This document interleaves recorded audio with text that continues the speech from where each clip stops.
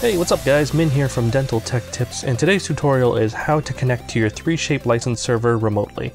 So what I mean by that is if you have a 3shape license at your lab, and let's say you want to be able to design remotely from home, or if you're traveling, instead of taking the actual license key with you, you can access it via port forwarding. So keep in mind this does require some degree of networking knowledge, so I'd recommend consulting with whoever you use for IT services before you go around changing things. Also, this doesn't give you access to your actual database, so if you have a client-server type installation, we'll cover that in a completely separate tutorial. So let's dive right into it. I'm actually doing this from home in order to demonstrate how it can be done remotely, but this can be done locally as well. What you're going to need is a copy of TeamViewer and administrative access to your router, as well as an active installation of 3shape Dental System on both computers, ideally both updated to the same version to avoid any errors. First things first, you're going to want to log into your lab computer. So write down the TeamViewer number and set up unattended access ahead of time. So let's log in here.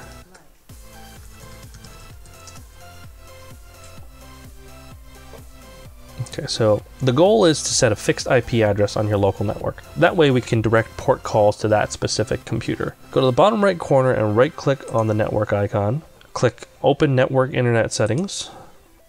In that window, when it opens up, select Change Adapter Options. In that window, right-click on your primary network connection and select Properties.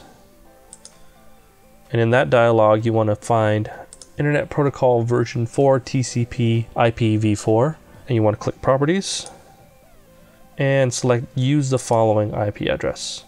So changing gears slightly, you're going to want to go to your Start Menu Search section, and here you're going to want to open up the command prompt. Type CMD, you can hit Enter, or you can go here and click Command Prompt.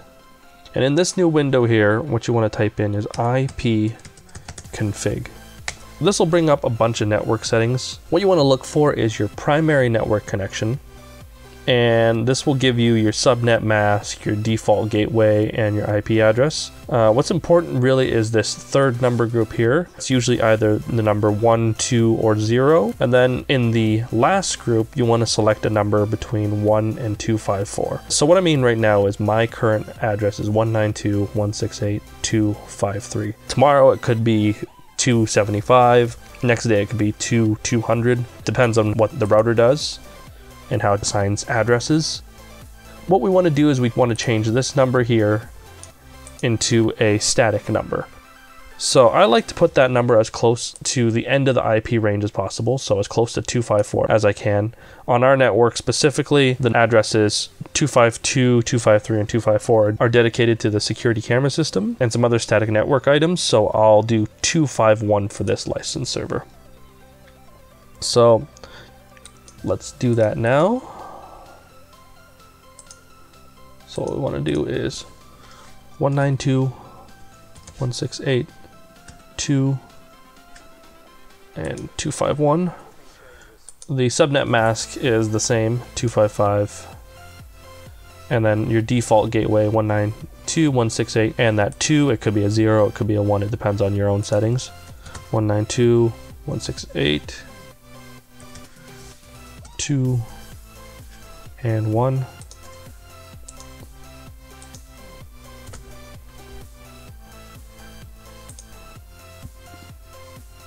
So in the next section, under use the following DNS server address, you want to put, I like to use Google's DNS. There's others out there like Cloudflare or OpenDNS. I can throw those numbers down in the description if you want to try different ones. But for Google, it's 8888. And the alternate server is 8844. And then what you want to do is you want to click Validate Settings, and then you hit OK.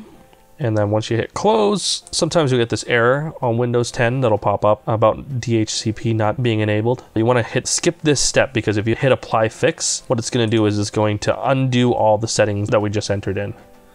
So we can go Close, that's fine. We can close this and that.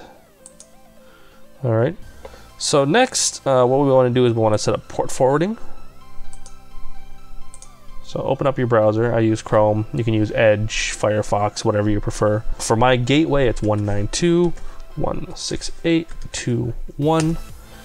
And my specific router is an ASYS router. If you have a D-Link router or a Linksys or whatever, just type in port forwarding.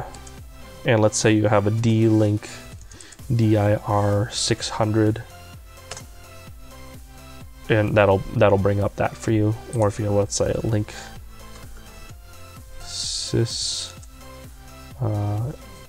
router port forwarding.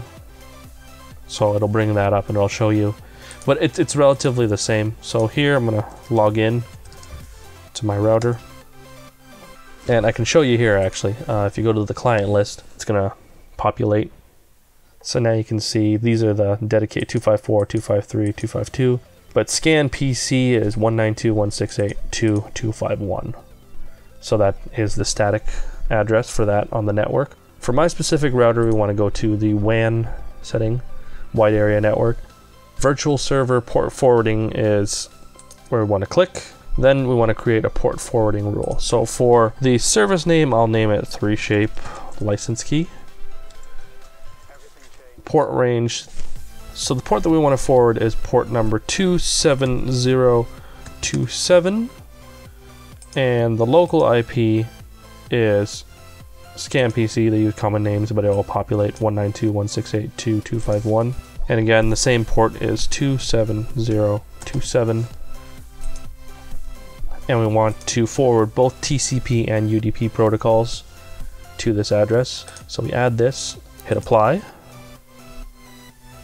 and port forwarding is set up now.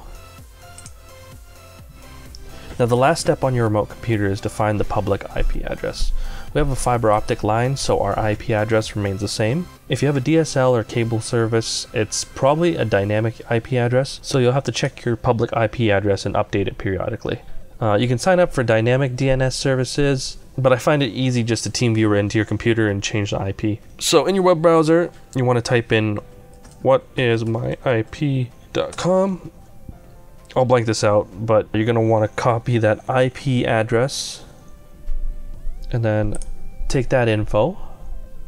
So we can close out of this. Close that. So on the remote computer, you go into your start menu, find your 3shape folder, go to your dental system control panel, right click, click more, and then click run as administrator. And it'll say dongle not found.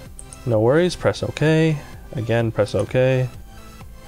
Now the only thing that's available is subscription management. OK.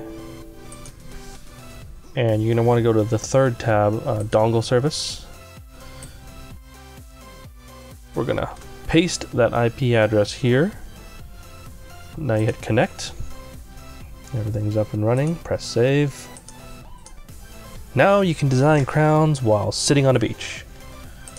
Wait a minute, why did I do this again? For more great tutorials and all the best stuff in dental technology, stick with Dental Tech Tips. Thanks for watching.